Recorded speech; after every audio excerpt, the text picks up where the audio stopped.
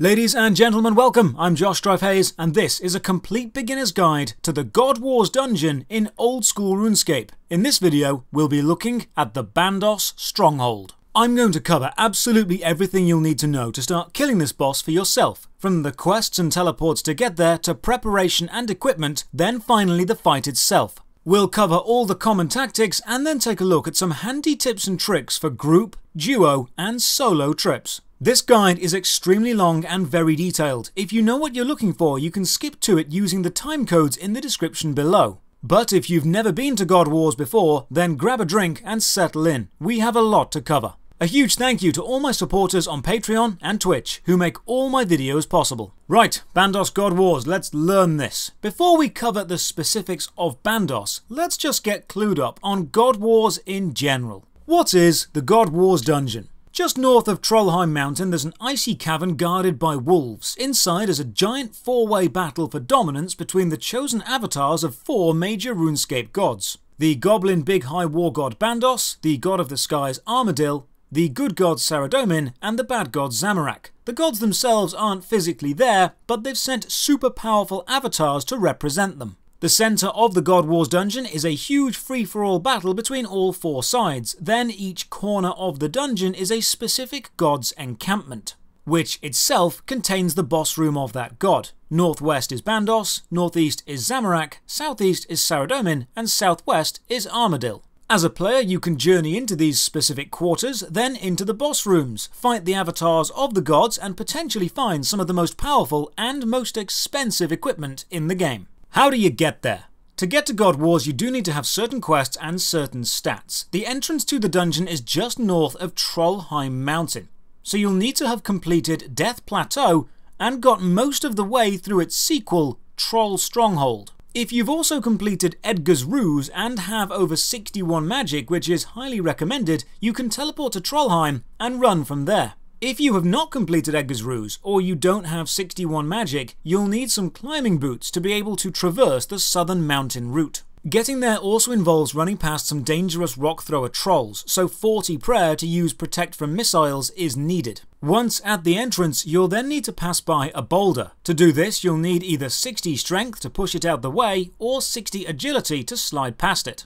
The very first time you go to Godwars, you'll need to bring a rope to help you climb down into the icy cavern. You only need to bring this once, then it remains tied there. Let's assume you've completed all the suggested quests, have all the levels, and have teleported to Trollheim. You'll run down the mountain, then head to the northern passage, pray protect from range while going past the rock thrower trolls, and either push past or slide past the boulder. You're now only a short walk from the cave entrance, but be careful. While in this snowy section, your stats will be constantly drained. Your run and special attack energy will be reduced down to 0, and you'll be attacked by aggressive ice wolves. Use your rope with the hole and climb down. You're now inside Godwars.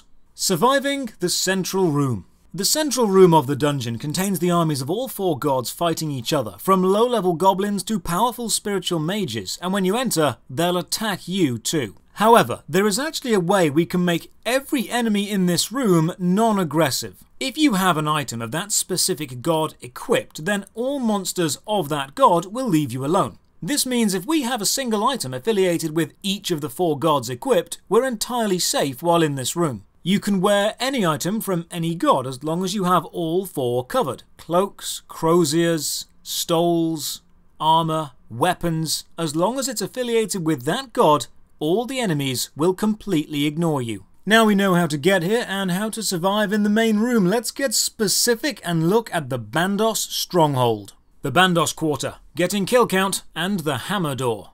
While in the central room, you'll see this box on your screen showing how many of a specific god's followers you've killed while you're here. This count will reset whenever you leave. In order to leave the central area and enter a specific god quarter, you need to have killed at least 40 of their followers. This is known as getting kill count, so when you're in a group and someone says, "I'm here now, just getting kill count," this is what they're doing. The easiest Bandos enemies to kill are the low-level flag-bearing goblins or the hobgoblins. Along with a kill count, each god quarter also has a specific requirement for entry, either a skill or an item. For the Bandos stronghold, you'll need to be both 70 strength and have a simple hammer. Once you have 40 Bandos followers killed, You'll be allowed to open this large door by hitting it with the hammer. This gets you into the Bandos quarter of Godwars, but this isn't the boss room. It's just a smaller, more Bandos-specific part of the dungeon. In this quarter, you'll find Bandos spiritual warriors, mages, and rangers, along with orcs and ogres, and a few Zamorak creatures they're fighting against. If you're wearing both a Bandos and Zamorak item while in this quarter, you are completely safe. Beyond here is the boss room, so this is where your group will meet before charging in to take on the avatars of Bandos. The bosses, General Graardor and his minions. The final thing to understand before we get ready to actually do this are the bosses themselves. While most people refer to this enemy as Bandos, that's not actually correct. This is the leader of the Bandosian army, General Graardor, and he's supported by 3 minions. Now, I find things are much less scary when you understand them, so let's get to know our enemy. General Graardor is the big green guy. He's a level 624 Org, possibly the last remaining Org in Runescape. He has 2 attacks, a melee punch that hits 1 player and a ranged attack where he smashes the ground and sends projectiles at everyone in the room. On any given attack, there's a 2/3 chance he'll use a melee punch and a 1/3 chance he'll use range. The melee punch is extremely dangerous with high accuracy and a max hit of 60. Because of this, while fighting General Graardor, protect from melee must be kept on at all times. The ranged attack isn't as accurate but does have a minimum hit of 15 and a maximum hit of 35. Along with Graardor, you'll have 3 smaller support minions to deal with. Each minion uses either melee magic or the range combat style. The minions don't have any super powerful special attacks, but they will change who they attack if there's more than 1 player in the room. They will usually attack the last person to hit Graardor, so you're never entirely safe. Each minion will attack once every 3 seconds. Sometimes these attacks line up, sometimes they don't. Sergeant Strongstack is the melee fighter. He'll attack with a flail and has a max hit of 15. Sergeant Steelwill is the magic minion with a max hit of 16. And Sergeant Grimspike is the ranger with a max hit of 21. Because the ranged minion has the most damaging attack and General Graardor has a multi-target ranged attack, if you're not currently tanking Graardor, it's recommended to pray protect from range. Now we know our enemy, let's look at the stats and equipment we'll need to kill them. Recommended stats. This section will cover the recommended stats you'll need for a group, duo or solo play. If you're new to Godwars, going with a group is highly recommended. While in the boss room, General Graardor will attack the first player he sees, which can be manipulated by attacking him the moment he spawns. This means 1 player will become the tank for that kill. In groups, it's normal to have the player with the highest defense play the role of the tank. They'll attack Graardor the moment he spawns and keep protect from melee on the entire time. The other players will focus on doing the damage, so let's look at the ideal stats. Tanking in a group. If you're responsible for tanking while in a group, say 3 or more players, you won't need to be maxed, as each kill will be significantly quicker. You won't be responsible for the majority of the damage, but you'll still be able to do some, so 60 attack for dragon weapons, ideally 70 to use an abyssal whip, is fine. If you're ranging, then a one-handed ranged weapon like a dragon crossbow will allow you to still equip a shield. For defense, a minimum of 70 to wear Barrow's armor is a must. More is better, and 75 allows for a Dragonfire shield. Hit points must be above 60. If your prayer fails and you get punched, there's always the chance of being hit for 60, so having over 60 health prevents you from being one-shot killed. The higher your magic level, the less damage you'll be taking from the mage, so 65 or higher is fine, 70 is great. For prayer, you'll need 43 or more minimum. Protect from melee is essential, and if you can get 60, then do the Knight's Training Ground for Chivalry. It will help a lot. Tanking in a duo. If it's just you and a friend going, you're going to have to do a lot more damage. This will mean reducing the amount of times you need to eat and increasing your own DPS. 80 attack, strength and defense should make duo tanking possible. 80 or more hit points lets you last a bit longer without eating, and 70 or more magic boosts your mage defense. 70 or more prayer and piety is now essential to boost your defense and outgoing damage. DPS in a group. If you're in a large group and you're not tanking, your job is to kill Graardor, so you'll be focusing on damage. 60 attack for dragon weapons is the lowest you should go, but 70 for a whip is ideal. You'll need a minimum of 70 strength to enter the Bandos quarter anyway. If you're ranging, then 60 range for dragon crossbows is the lowest you should have. While it's possible to use magic, it's not a good idea. you won't hit as much, and magical robes have very low defense. You'll still need some defense from the minions' attacks, so 60 or more is fine. Your magic should ideally be above 60 just to reduce some of the mage minion damage. For prayer, you'll still need 43 or more, because if the tank misses the attack and Graardor focuses on you, you'll need to protect from melee. DPS in a duo. If it's just you and a mate and you're the damage dealer, you'll need to maximize every hit. So attack and strength of 80 are important, 80 hit points to survive the minions and 70 magic and prayer for reduced magical damage and piety. If you're ranging, then 75 for a blowpipe is important. It's not recommended to use magic if duoing. Solo. If you want to go and kill General Graardor solo, then you need to be both the tank and the DPS. To make the trips worth it, you'll want 90 or more in every combat stat and a minimum of 70 prayer with piety unlocked. Recommended equipment. With the stats covered, let's gear up. I'll be looking at a mid-level setup that gives you all the stats you need and keeps it within a realistic budget. You will not need an Elysian shield. While it's possible to use ranged attacks, there's an advantage to using melee. We'll cover that in the God items section. Tank equipment. If you're tanking, you'll be praying protect from melee the entire time Graardor is alive. Because of this, you'll mainly be taking damage from ranged and magical sources, so we'll be prioritizing that. For a helmet, Verax Helm is great. It's got fantastic range defense and a nice prayer bonus. If you can't afford one, then a Helm of Nature's Knot is a good second choice. For your neck item, an Amulet of Fury is the best option, as it maximizes all the defensive stats. Failing this, use an Amulet of Glory. Capes. Ideally, you'll want a Fire Cape. If you're struggling to beat Jad, I've got a complete beginner's guide to the Fire Cape on my channel. Below the Fire Cape, a Hit Points Skill Cape or Vestment Cape of any god. While tanking, it's not advisable to use the ranged combat style, because wearing an Ava's device will reduce the defense you could be getting from a better defensive cape. For the torso, we'll want Barrow's armor. Torag's and Guthan's body are both excellent range defense, but Caryl's will help us absorb any magical attacks. For the legs, we'll make up for whatever the torso is lacking, so if you're wearing a Torag's body which has great range defense, then go with Caryl's for the magic defense. But if you've gone with Caryl's body, then a Verax skirt is a fantastic range defense choice. For a main hand weapon, an Abyssal Whip is perfect. The Abyssal Tentacle is better, but it's a more expensive option. At the bare minimum, you'll want a Dragon Scimitar. If you're ranging, a Dragon Crossbow with decent bolts will do. Don't use a two-handed weapon. Remember, you're the tank, and the increased damage isn't worth it. You'll want your offhand using a shield.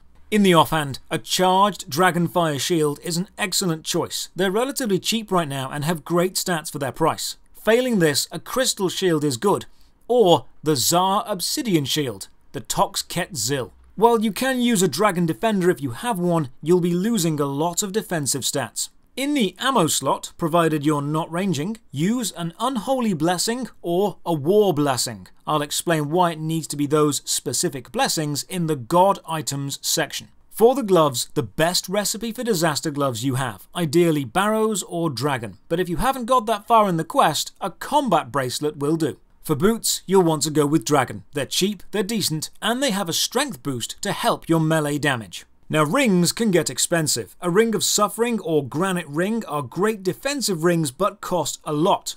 A Berserker Ring will improve melee damage, but at the lower end, a Warrior Ring or Seer's Ring imbued from the Nightmare Zone will help accuracy or magical defense. If you need a Nightmare Zone guide, I've got a complete one on my channel. What about special attack weapons? Honestly, in a group, you might not need one, but if you insist on having a special weapon, then a Bandos Godsword will help drain Graardor's defense, but it does cost a lot. For fun, I sometimes take a Dragon Dagger, just to have something to use my special attack energy on.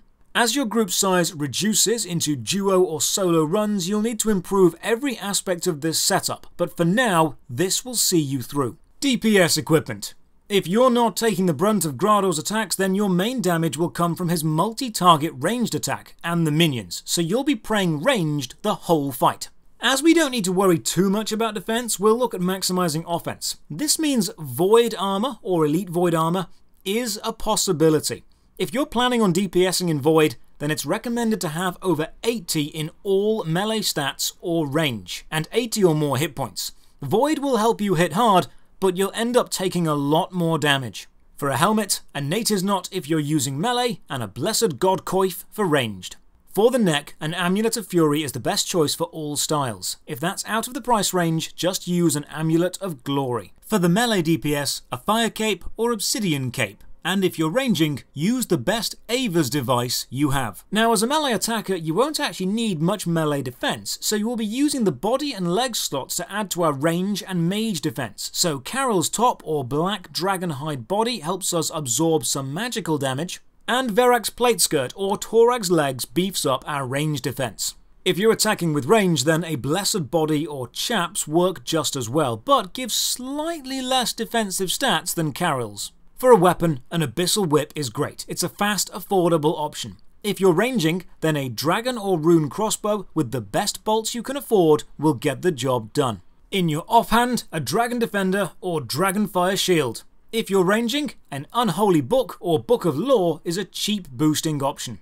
As you're not tanking, you can afford to use a two-handed weapon, meaning you can take a God Sword or the much cheaper Saradomin Sword, and rangers should use a blowpipe with adamant or better darts. Melee fighters will want to take an Unholy Blessing or a War Blessing in the ammo slot, and rangers will want to use whatever they can afford. For gloves, it's the best recipe for disaster gloves, barrows ideally, but Dragon or Rune will work. Below that, a combat bracelet for melee fighters, and God-blessed vambraces for the rangers. Boots will be Dragon if you're using melee and have completed all recommended quests, and climbing boots if you haven't and still need to climb over the mountain. Rangers won't need to afford Pegasians because God-blessed boots are totally fine. Melee fighters will want a Berserker Ring or a Warrior Ring, ideally imbued at the Nightmare Zone. Rangers will want an Archer's Ring, again imbued. If you can't afford these, then a Ring of Dueling will provide a nice, equipable emergency teleport. For special weapons, you don't really need one in a group. Dragon Claws are great for damage, and Bandos God Swords will lower the enemy's defense, but both are expensive choices.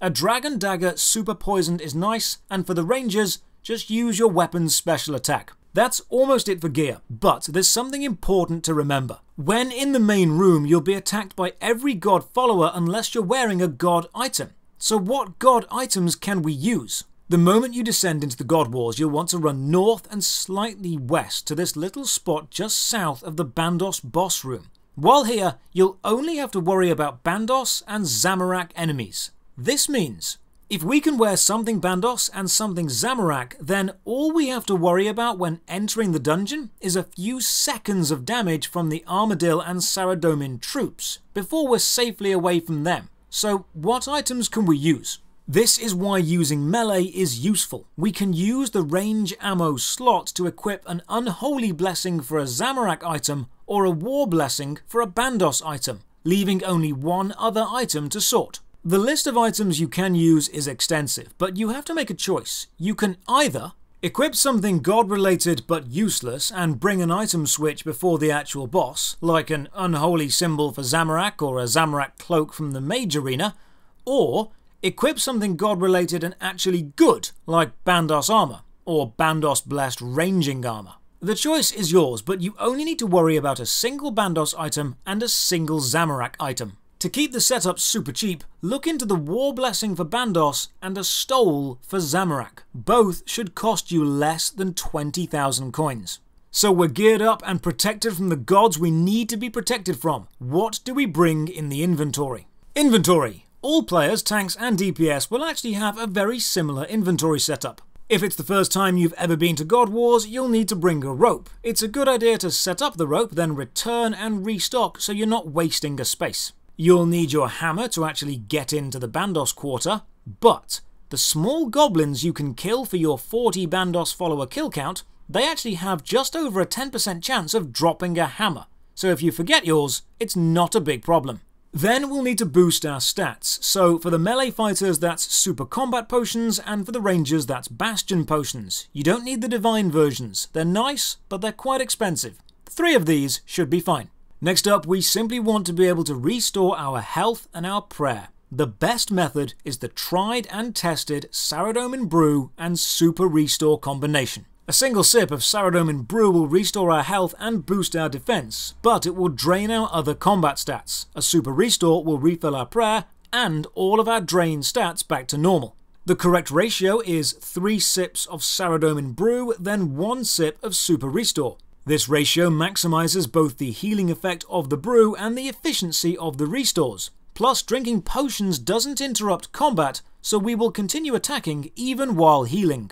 Because of the 3:1 Sara Brew to Super Restore ratio, plus the fact we need to drink more Super Restores for our prayer, it's best to take 12 to 16 Saradomin Brews and 6 to 9 Super Restores. If you can't afford the Saradomin Brew and Super Restore method, then sharks or better food and prayer potions will also work. Then, for emergencies, we'll want a one-click teleport. For all those times we panic, someone dies, or Graardor starts attacking us when we're out of prayer. So bring a teleport tablet, just to be safe. Fill up any extra space with anglerfish or sharks, in case we have to panic eat through some serious damage. Now our inventory is looking great, but we're not actually there. That's an issue. Godwars is miles away from anywhere. Well, the next section is all about tips and tricks to make this easier. Tips and tricks. To maximize inventory space for the trip, provided you've all got the recommended quests done, set your inventory up, then withdraw a few runes so you can teleport to Trollheim, then ideally back to somewhere else. Teleport to Trollheim and drop 2 things, let's say anglerfish. Now return to a bank, refill your inventory and then teleport to Trollheim again, making sure you're only holding 2 lore runes and 2 fire runes. Once you arrive, you'll have 2 empty inventory slots, letting you pick your fish back up, and done. Full, efficient inventory. If you've completed making friends with my arm, you can light the fire pit here to prevent the stat draining effect of the snowy entrance path. Once you enter the dungeon, turning on Protect from range and immediately running north will prevent almost all damage from the Armadil warriors. Then hide against the northern wall and you'll only have Bandos and Zamorak troops around you. As mentioned earlier, if you forget your hammer, just kill the small goblins until 1 drops. If you don't want to get the 40 kill count every time, you can bring an ecumenical key dropped by one of the monsters in the Wilderness Godwars dungeon to immediately open the door. These keys are not tradable. If the boss drops food but it's about to despawn on the floor, pick it up and drop it again. Juggling food like this can help you last a lot longer. So now we're clued up, we're geared up, and we're ready to go kill Graardor. Let's look at the boss room itself and then the fight. The arena and the battle. Once you're in the Bandos quarter, your team can meet outside the Bandos boss room door. Remember, this boss room exists in the common shared overworld, meaning other teams might be there. Or worse, other teams can enter while you're in there. The Bandos room is considered one of the easier Godwars bosses, so it's often very busy, and it's not uncommon to see teams of maxed out players logging in to crash you. Because of how old school RuneScape is, there's very little you can do to stop this. The arena itself is a large rectangular room with an altar at one end. This altar is important. Praying here will fully recharge your prayer, even boosting it by 1 additional point for each item of that god you're wearing. But you need to wait 10 minutes between uses. If you right-click the altar and choose Teleport, it will place you back outside the room. When you're ready to go in, check your health and prayer are full, drink your combat potions, and head inside. The moment you go into the room, Graardor and the minions will all attack you, meaning the first player, usually the tank, is going to take a large surge of damage. Make sure you've got Protect from melee on and start attacking Graardor. Once he's distracted, all the other players should pile in and join the fight, all attacking Graardor. While Graardor is alive, the tank will keep Protect from melee on at all times, and all other players will pray Protect from range. It's useful to have the other players attack Graardor from the side or behind, simply because it's easy to see who Graardor is attacking.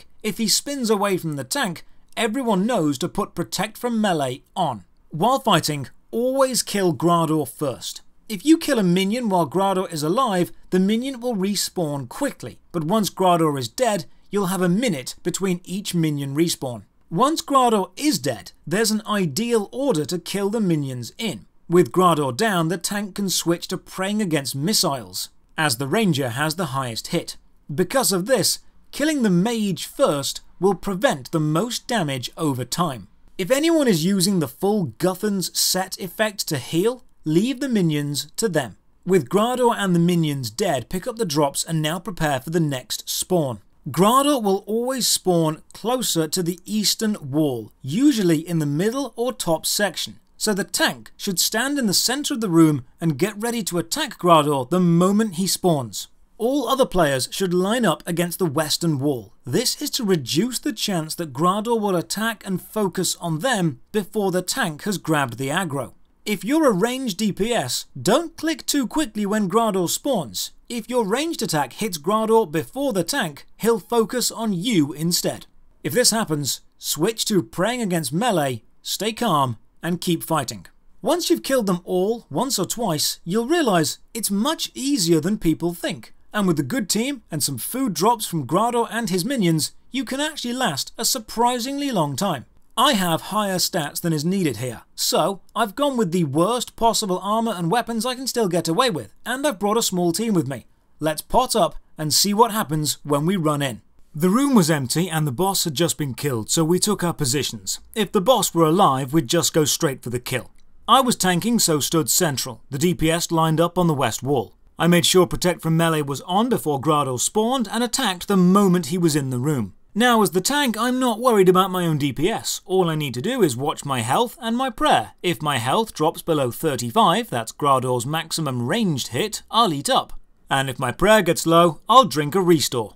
That's pretty much it. Tanking General Graardor really isn't that complicated. The DPS players killed Graardor, then we switched to the minions. The mage, Sergeant Steelwill, will always spawn to the south, so we pile on him first and then finish off the other two. When they're all dead, we need to wait a minute and a half and prepare again. 5 of us managed to last about an hour, and we got a Bandos hilt drop. Ultimately, loot worked out at around 2 million each. Drops. So why are we here? Well, Graardor and his minions dropped some of the best melee armour in the game, the Bandos chestplate and Bandos tassets. Graardor himself can also drop the Bandos Godsword hilt, and there's always the chance of a Godsword shard 1, 2 or 3. Even without the major drops, you'll find a lot of rune items, adamantite ore, coal, coins and nature runes. The average value of killing all 4 enemies is 180,000, meaning a trip will almost always pay for itself. And that's everything, a complete beginner's guide to the Bandos stronghold of Godwars Dungeon. I hope it's been helpful. Again, a big thank you to all my supporters on Patreon and Twitch who make all these videos possible. And a big thank you to the Community RS clan for joining me on the Bandos trip and helping me get the footage. If you have any questions, leave them in the comments and I'll try to get back to you. Check the video description for links to the Patreon, Twitch, Twitter and Discord. And as always, have a great day.